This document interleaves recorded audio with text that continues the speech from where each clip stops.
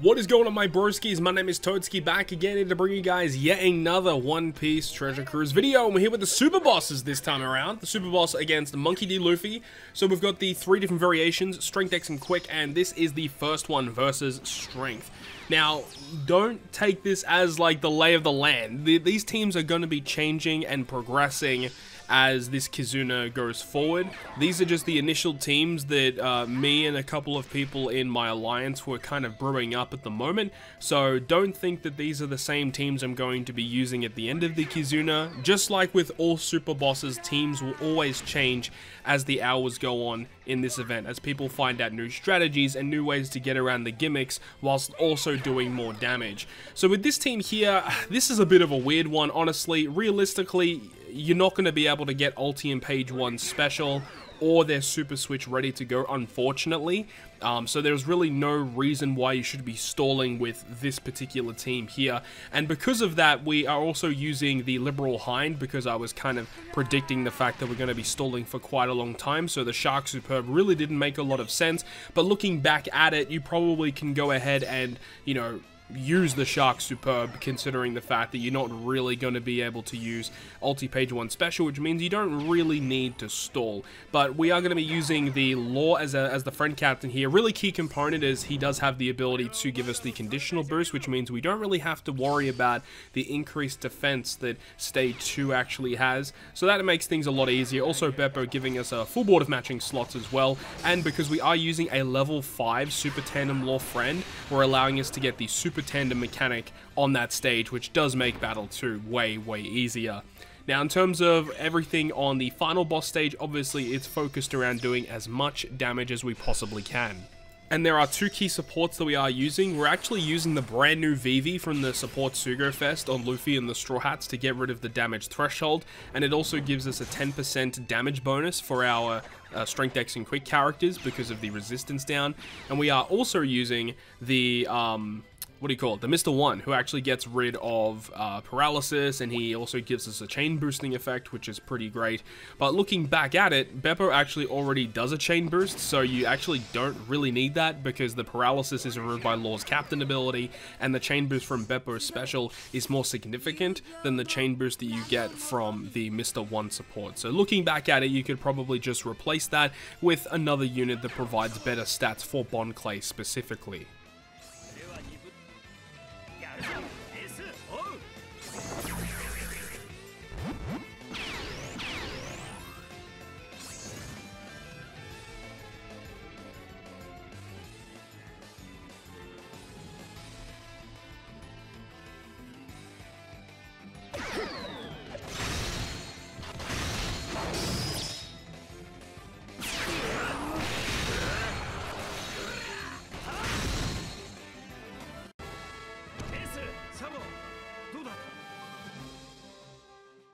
Moving on now to the second team. This team is really fun to use, as we get to go ahead and use the Hybrid Kaido, Super Tandem Kaido, and whenever they have a Dex Super Boss, as long as they have some type of way to give cooldown to Kaido, he's always going to be the man to use, just because he's just the guy, man. His Super Tandem is broken as hell. His just innate abilities that he provides are so good. The increased damage taken, he has access to Wano slots, he's ridiculous. However, Battle 2 is actually really tricky. There's paralysis, there is burn, there are easy perfects, which means that if you don't get rid of the burn, it's going to heavily inflict a lot of damage to you. When you kill Battle 2, he does 40,000 damage to your team, which means if you've taken a lot of damage from the burn, then the 40,000 damage will likely kill you, so you have to be very careful. The way that we're getting around it here is we're actually using the support of the Arena Queen attached to King, and that actually removes 3 turns of burn, so we don't even have to worry about that at all. That also provides an attack boost to our team as well, and because we are using X-Drake, you know, we don't have to worry about saving King for the final stage. You know, the X-Drake is going to provide us with that 2.5 times attack boost anyway. And funnily enough, we actually get the animation for the Super Tandem, though the Super Tandem for Who's Who really doesn't mean much here anyways.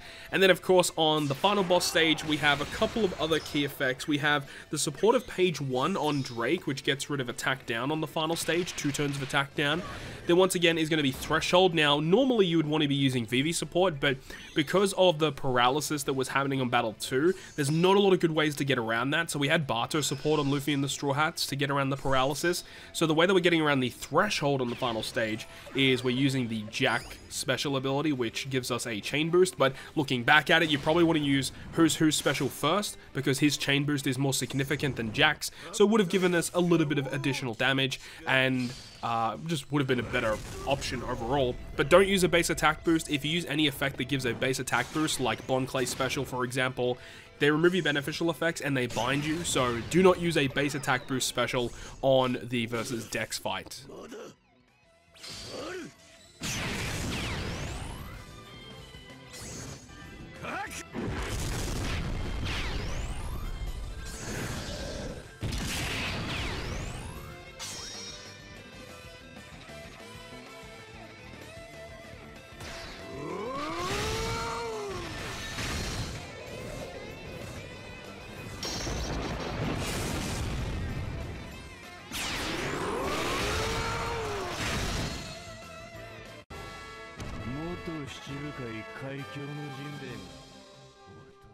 And now we move on to the final team, which is going to be against the Quick Boss. And with this one, I do make a couple of very, very minor errors in this team that would definitely improve the damage a little bit.